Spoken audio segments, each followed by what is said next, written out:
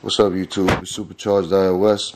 In this video I'm going to show you guys how to get the weather app working again. You see, most of us are having this problem right here. You see, when I hit the weather app, what happens?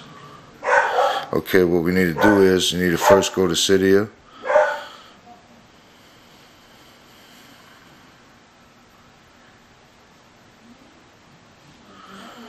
And you might need to add this repo, iHackStore. So what you're gonna search for is this iOS 6 weather app fix, but you need to add that repo iHackStore. So go to Manage, Sources, Edit, Add, and then when this pops up, you want to type.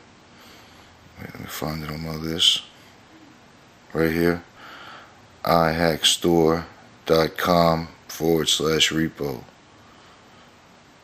So once you add that source, you hit iHackStore.com/repo. You want to search for this iOS 6 weather app fix. Now once you get that installed, I'll show you. We'll install it right now.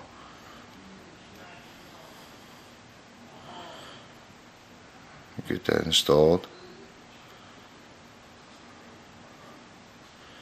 And you don't need to respring or anything. There's no configurations needed. It's just simply after you get it installed, you just exit out and go to your weather app. And as you can see, there we go. This is SuperChargediOS, and this was a quick video showing you how to get the weather app working on iOS 6 Plus. Thanks for watching. Please thumbs up and subscribe.